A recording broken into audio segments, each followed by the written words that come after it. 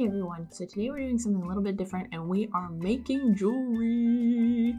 It's really simple. All this is like a slice from a 2x4 from a different project, and it's like a few millimeters thick. I have another one that I make too that's a little bit thinner, so don't worry about going too thin, but you want to make sure they're thick enough pieces to put eye hooks in to put through a necklace.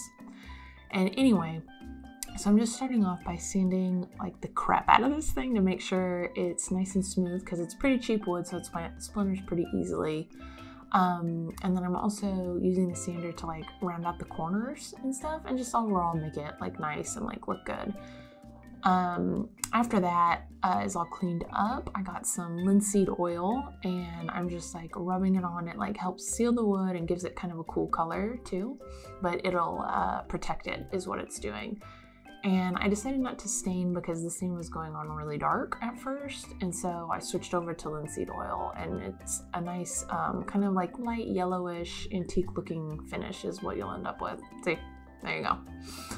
What I thought was really cool about this, like I got this idea from, like I said, I was doing a different project and I had to like chop off some slivers of wood to make them these two 2x4s equal. There's the eye hooks I'm using, by the way. They're just like picture hanger eye hooks.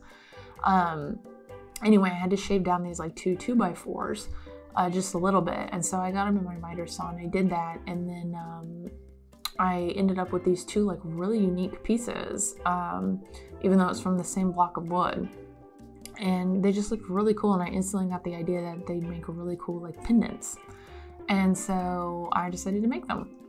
Anyway, here I got my smallest drill bit I have and pre-drilled a hole into the top of them, a pilot hole, to put my eye hooks in, because they wouldn't just like go in by brute force, and the pilot hole just like, well, gives them like a kind of a landing strip. And anyway, so I got that on there, and then I'm using polyacrylic to seal them and add some sheen.